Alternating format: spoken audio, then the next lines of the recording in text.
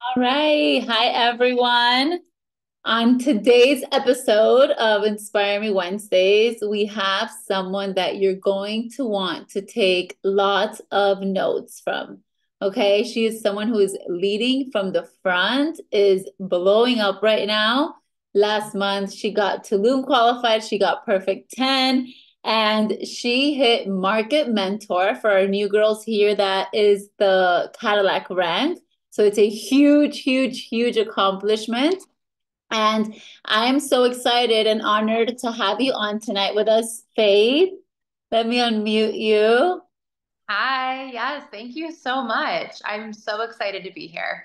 Yes. Okay. So the way this works, we're going to ask for you to share your story in like 5 minutes, kind of like what you think we need to know to learn a little bit about you and your journey. And then Raquel and I have some questions for you. Okay, that sounds perfect. Want me to get right into it? Get right into it. All right, let's do it. Thank you so much for the introduction too. Last month was wild, and if you would have asked me, so I started 2 years ago. I joined Money 2 years ago. It'll be next week is my 2 year anniversary. And if you would have asked me then when I bought my product pack that day, you never really forget the day you buy your pack, even if you're not even sure where it's going to take you. I was actually nursing my newborn. My toddler was napping. But if you would have asked me then that this was going to be my journey, I don't know if I would have believed you. So yeah, let me just back up a little bit. So if you're new, you don't know me, my name is Faith. I'm a wife and mom of two. I'm from Buffalo, New York, and it is, I don't know if you can see out my window, but it's snowing right now. Have lived here my whole life. I went to college, did the traditional, like, go to school, get a job, like a corporate job, did that. But I always had more of like a creative side. So social media is something that I've always been very interested in. I actually started a YouTube channel when I was like 26. And this was even before kids, just kind of playing around with it, seeing what would come of it. And to be honest, not much did. I would, maybe get sent some free product, make a little bit of money, but nothing really sustainable came of it. Whoa, sorry, guys. My tripod broke, and so I'm using a water bottle to hold my phone up. Um, but yeah, I was doing the whole corporate 9 to 5. But then when my husband and I decided we wanted to start a family, for me on my heart, I was like, I just do not want to go back into an office job. Like, I don't want to be away from my baby. So once I had my daughter 4 years ago, I decided to stay home. And so we were living on just my husband's income, and it definitely made things tight, right? And through the first couple years of being a new mom and navigating that, I was struggling a bit, to be honest. I really lacked community. I lacked friendships and just having like goals to set outside of motherhood. I actually, by the way, if any of you guys are moms on here, you should go listen to Kristen Boss's. It's like one of her most recent podcasts. It's on mom guilt, and it's so good. You're gonna feel a lot better after, because I think we all, even outside of our business, deal with that. But I was just, yeah, I was in the trenches of motherhood and needed something more. And so the timing of it happened to be that after I had my second, my son Jesse, I was scrolling on Instagram, found my mentor Sarah, who I think is on this call, but she was talking about products, and that's really what drew me in at first, was the products, because I was dealing with a lot of postpartum hair loss, and just my hair was not in a good place. But she was talking about the opportunity, and what caught my eye was she was talking about how she had retired her I think fiance is how she phrased it back then, or now husband. But I was like, that's wild, because I've been dabbling in this social media thing, and nothing I've done would even come close to replacing like a whole income. So I was like, all right, I'm listening. I signed up for my product pack, and I mean, it pretty much only took me a couple weeks to see the vision. But I think, like I said, when I bought my pack, I was like, you know what? If I can make back the cost of my product pack and make a few hundred extra bucks, then great. But what happened was, is I started to share the products. I started to see how many people were actually interested in it. And then I got my first paycheck. And I was like, what on earth? Like, this is way more than I was expecting.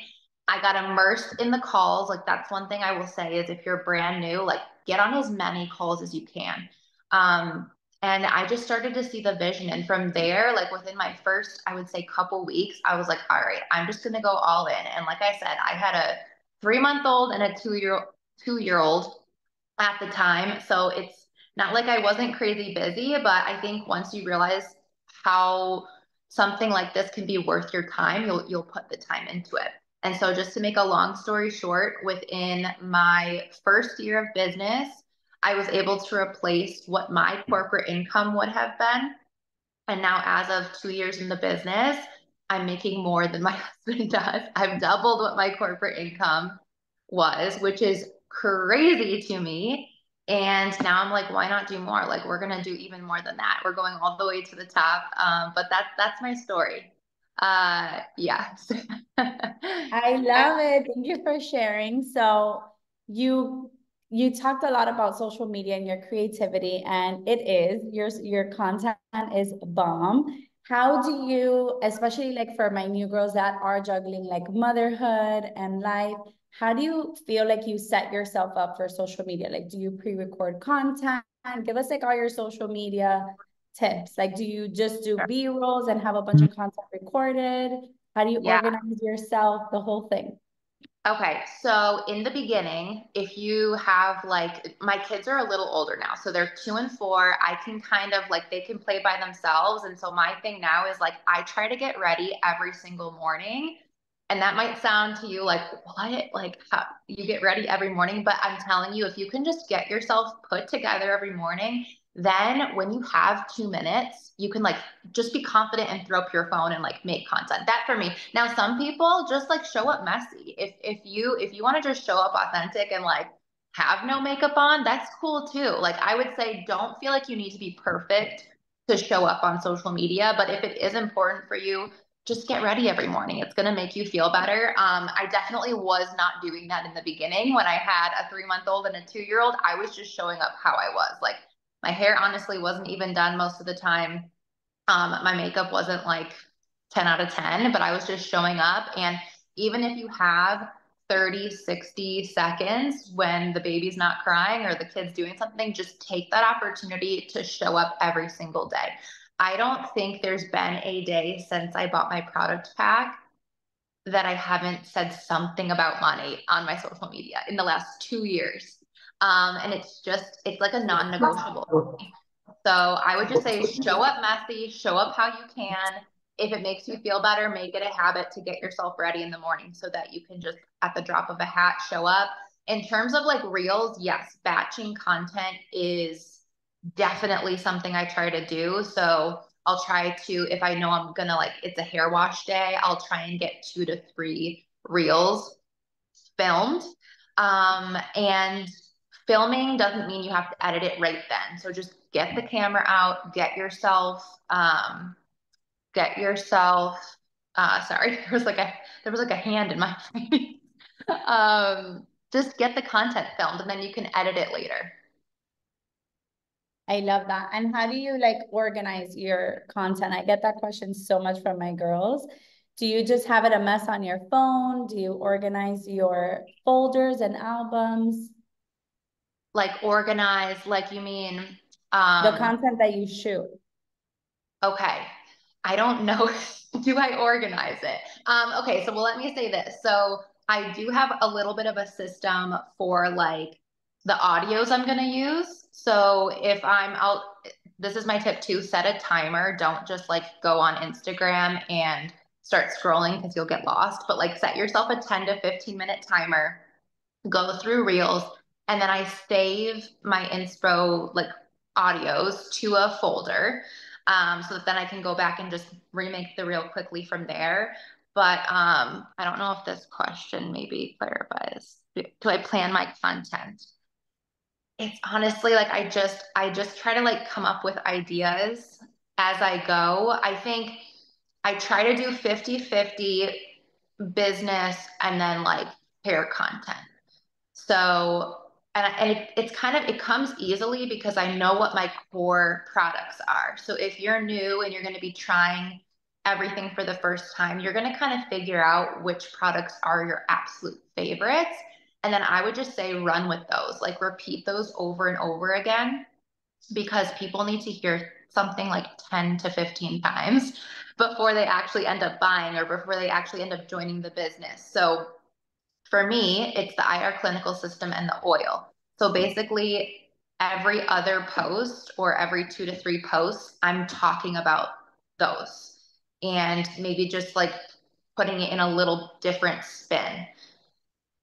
Hopefully that makes sense. Really quick, I think Raquel has one more, but with the videos, this is something we get asked so much, and I don't even know how to answer because I am not a content queen. So let's say you're recording a bunch of, I think you call it B-roll, right? Like extra, you record your hair, you're washing it. Do you have a folder that says, okay, hair wash videos, B-roll videos? Because me, I'll take a bunch of content and then it's so much I forget. And I'm like, how do I find? So then it takes me 5 hours to make a reel and then I don't make it. Yeah. You remember Um, content you shoot I for? do. I basically just I will sort based on videos. Like you can go into your photo album and then just just look for the videos. And then the other thing is too that's helpful. I actually edit my content in CapCut, not in Instagram. So CapCut is an app. It's a free app. It's what I use to edit, and then it's really easy to see all the different videos that I've done, and you can kind of within that app just like reuse and splice things. So I guess that's kind of how I would organize it, I would say. But I love I do have albums for like all the trips. I do have an album for like Monate content. But pretty much I'd say I go like on a week to 2 week basis. Like if I haven't used the video that I'm going to use in those 1 to 2 weeks, I'm probably not using it and I just refilm something else. Okay, now let's talk about kind of like where you feel like you shifted in your business from what you were doing, not when you first started, but what are you kind of doing different? Something maybe you learned that's like, okay, I implemented this and my business took off. Like what got you to Market Mentor? Yeah. Well, really, for the first year of my business, I only focused on selling product. I was really only focused on VIPs, and that's because that's where I was comfortable. And I to a certain extent, I tried to recruit, but I think really mindset wise, I wasn't there. And so that's what I would say is get yourself to a point, whether it's through personal development or talking with your mentor or just doing it more. I think it just, I don't, for whatever reason, I wasn't comfortable with it. Now it's like the thing I love to do the most. But I think it's almost like that exposure therapy where you have to just do it. Like just do the reach outs, go network with people, like offering the business, talking about the business, talking about the money, talking about Smart Start. For me, for whatever reason, it just was not what came naturally. And I get it's probably because of my background in social media before, trying to do like the affiliate side of things, like to know at Amazon. I was just so programmed for the 5 or 6 years I was doing social media to talk product. So I had to deprogram myself. And so once I figured that out, and really, I actually think it sparked my first earned trip was Vegas last year. And that was about 1 year into my business and just being around people who have had so much success. It was like, okay, I can't get to where I want to be just selling product. Like, yeah, it's great. I'm making good money because the compensation plan is great, even if you're just selling product. But if you really want to maximize it, you can't just focus on selling product. And so I think I just had a huge mindset shift and went really, really focused on the team building aspect and recruiting and all that. And now it's my favorite part. Like I get more joy out of seeing the girls that I have brought into this business have success than I do for myself. I love that. Yeah, now she gets over 10 market partners in a month. Okay, so this goes hand in hand with the next question. So when you get your market partner, how do you launch her? All right. Or like launch onboarding, like how would you get them started? How are you Sure. popping new MMB? What are you doing with your team that you would say is working? Okay, so as soon as someone joins, the second that they buy the product pack, which normally is either on the phone with me or I am like walking them through with voice notes in the DMs, as soon as they do that, I send our onboarding resources, which is in like a link tree. The first link is our onboarding like welcome video. It basically gets them excited, welcomes them to the business, goes over Smart Start, and I believe a brief MMP overview, a little bit about their launch post, and then making their hundreds list. Okay, so in that video is those things. I have them watch that video, and then within the first 24 to 48 hours, I request that they watch that and that we get on a call. So they watch that, and then we get on a call. You want to establish more of a rapport with the person too, especially if it's not somebody that you already know. A lot of the people I've been recruiting are people from social media that I don't have a personal relationship with. So I'm trying to, get to know them a little bit more, answer any questions that they have from the video that they watch, and then actually start going through their hundreds list right then. Because the idea is that they would have already come up with people that we can start doing reach outs to. So I'll do a couple example reach outs with them so that they know, how to reach out to somebody. And there is actually in our onboarding also another video we have kind of going over that they then watch next. And then are you on three-way calls with them? Wait, sorry. Okay. So they gave you their list. I don't know why I'm seeing someone's screen driving. They gave you their list. You reach out the first couple with them, and then how do you do with your girls' potentials? Do you do three-way calls, big potential calls, intimate potential calls? How are you helping them close their girls? Yeah, so we get in a three-way phone call or like a three-way chat always. And I'm even going deeper than that. And like, especially for my new girls who then are bringing in girls and they're bringing in girls, like I'm on my level threes opportunity calls, like really digging deep into that and trying to duplicate the process. Okay, I'm not muted. Okay, and I think we have the last one. Guys, Faith has one of the craziest PVs. Okay, obviously you get a lot of VIPs, but how would you say is your secret? I think how is your VIP retention? Good. I think if I had to guess how many like flex ships I have going out this month, probably like a few hundred. So good. Okay, but like how do you manage them, or how do Oh, you do you have an Instagram, a flow Like, desk? how do you keep in contact with them and get them to continue to order or see sales and things like that? yeah. So I use Project Broadcast, which is a texting platform. If you are new and don't know about it, I would say honestly, if you have more than like 20 VIPs, you should use it. It's really great. But you can basically text your customers when they have an upcoming flex ship. So I basically do this twice a month. I do it towards the beginning of the month for the first 2 weeks, and I'll send them a message being like, hey, I see you have a flex ship coming up. Let me know if you need any help either editing that or pushing it off.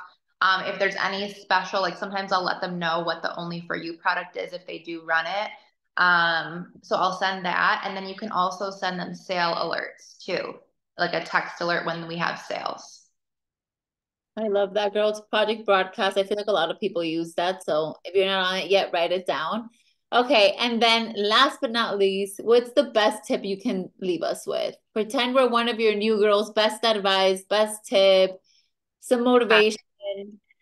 Yeah, I would say just start posting on social media, even if you feel like you don't have the hair transformation yet, you haven't made the money yet, get it out there because here's the thing. You can, if you're doing your reach outs, doing your hundreds list, but people, especially if you're reaching out to people through Instagram, but there's nothing on your page, they're going to literally be like, did your account get hacked? Like, what's going on? So you got to get the post out, and don't let the feeling of like, well, my hair doesn't look, like the other girl's hair or whatever. That's okay. Like you can go on your stories or make a reel and be like, yeah, like this is why I'm trying the products. My hair doesn't look how I want it to look. And here are some before and afters of some other girls. And I can't wait for my hair to look like that. Kind of tell the story and explain. And then the same holds true for the business. So yeah, like I just signed up yesterday. You can say like I'm targeted to make, and whatever Smart Start is, I'm targeted to make $1,000 in my first 2 months or whatever it is, and then explain Smart Start. You didn't do it yet, but you're going to be on track to do it, and you can still explain that, and then have people again join you in the process of building their business. So I would say just don't let the fear of like, well, I haven't done it yet or I don't have the hair yet stop you from talking about it, because you can still talk about it without having the results yourself. Amen. I love that so much. It goes hand in hand with the quote I love, which is ignorance on fire is stronger than knowledge on ice. And if you're new here, don't wait for the success before you start posting, because you need to start showing up in order to get the confidence, in order to get the success. But Faith, thank you so much. Honestly, I am so like proud and inspired by the way you're running your business. We can't wait to see you pick up your car. Yeah. And it was great. It was great having you, Raquel. You're good, right? I have a call nowadays. Yeah. Okay. Thank you so much. I hope you all have a great night. Thank you guys. Bye.